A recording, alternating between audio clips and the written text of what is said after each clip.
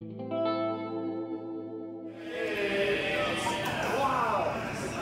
this video, we'll take you to iconic spots like Pike Place Market and the quirky Gum Wall.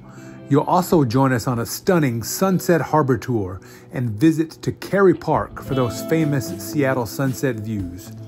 We'll show you where to enjoy inexpensive seafood with a great view and where to find the best Seattle-style hot dog.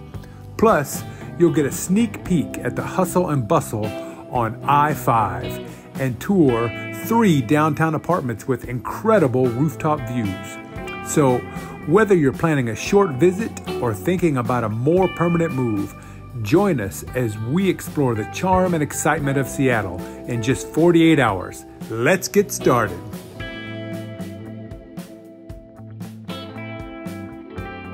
All right, so right behind me is the very original, the first, the #1 Starbucks ever.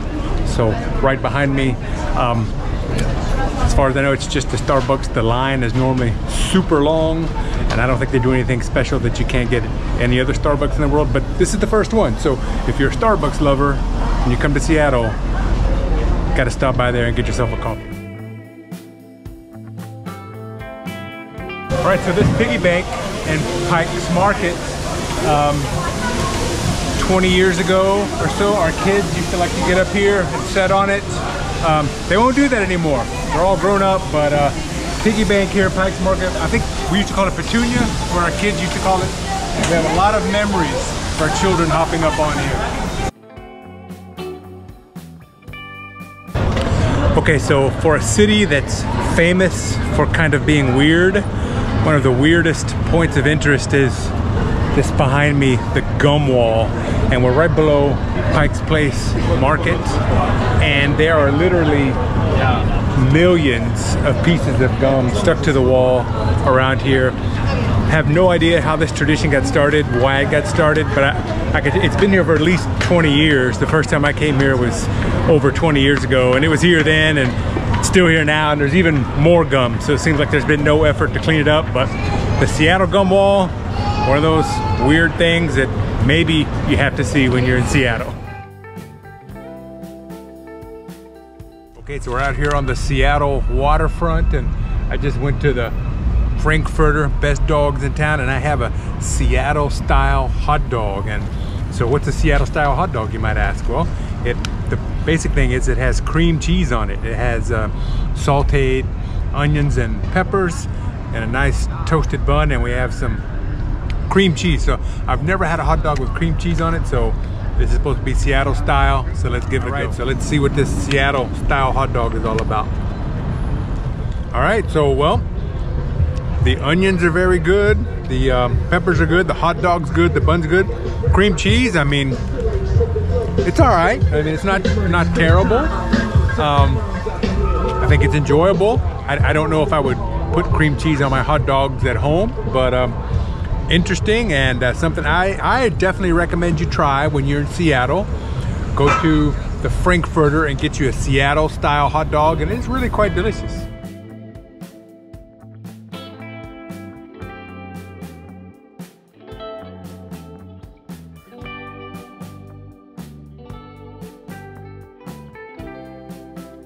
We're at Ivar's down on the waterfront in Seattle. This place is kind of an institution here. We've got some fish and chips, some clams, some clam chowder, and we've got a lot of seagulls who are hungry. So it was kind of like running a gauntlet to come down through here to get past the seagulls. But yeah, so here we go, fish and chips and clam chowder at Ivar's on the waterfront in Seattle.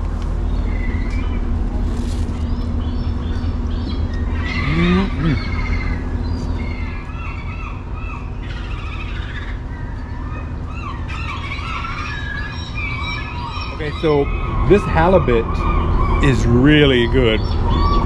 The fried clam's also good, but this clam chowder is excellent. A huge bowl, it's delicious, and has some nice big pieces of clam in it.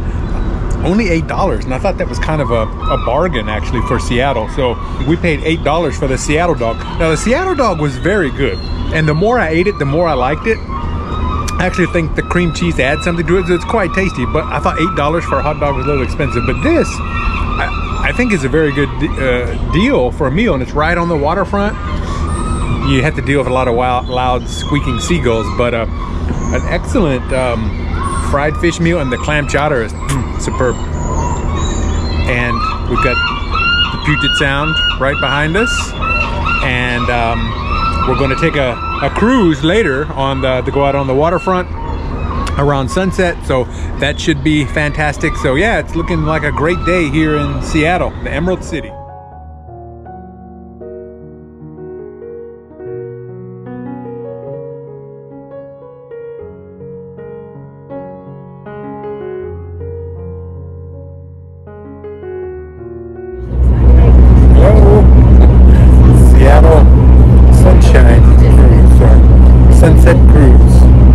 If you're looking for the perfect way to end your day in Seattle, the Argosy Harbor Sunset Cruise is a must-do.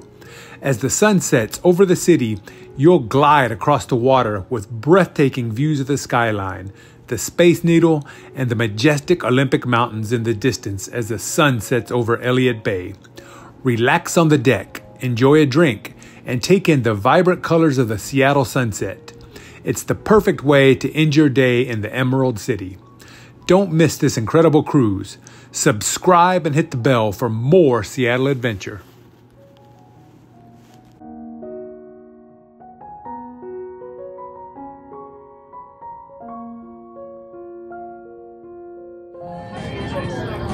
Back in Seattle. Oh yeah. Had a great harbor cruise.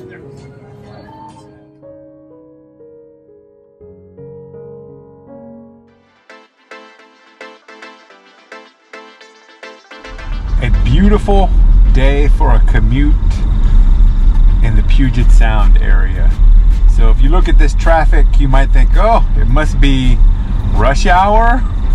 This must be due to road construction or some special event, but no, it's 10 o'clock in the morning on Monday. I would think most people would be at work by now, and this is the traffic situation. And I think, based on the times I've driven here, getting close to Seattle, this is pretty much normal, everyday traffic. It's kind of bumper to bumper. We're on the Interstate 5 going north, Seattle, and as you can see, we're not moving very fast. I'm going about between 15 and 20 miles per hour on the Interstate Highway. So there you have it.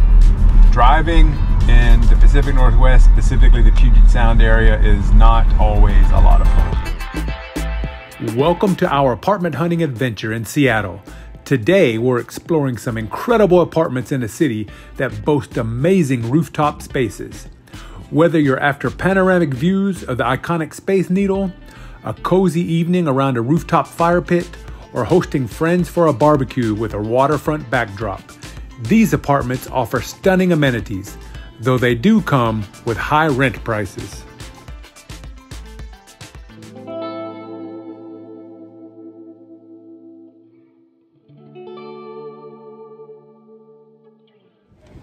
All right, so we are at Kerry Park to get the iconic Grey's Anatomy view of Seattle with the skyline, got the Space Needle, and if you look, we've also got Mount Rainier. It was been fairly cloudy all day, haven't seen it all day, and then we get up here to Kerry Park, which is obviously on a hill, and we can see Mount Rainier. So it's almost sunset, and yeah, looks pretty nice. Great night here in Seattle.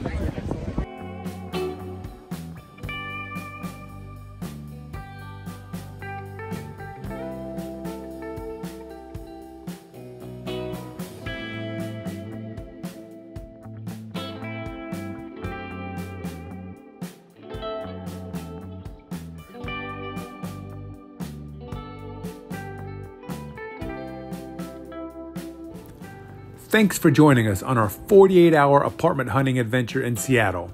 We hope you enjoyed exploring the city sights, sampling the local flavors, and checking out some of the best rooftop views downtown.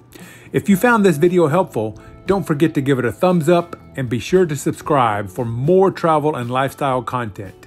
If you're thinking about making Seattle your home or just planning a visit, drop any questions or thoughts in the comments below. We'd love to hear from you. Until next time, keep exploring, stay curious, and we'll see you in the next video.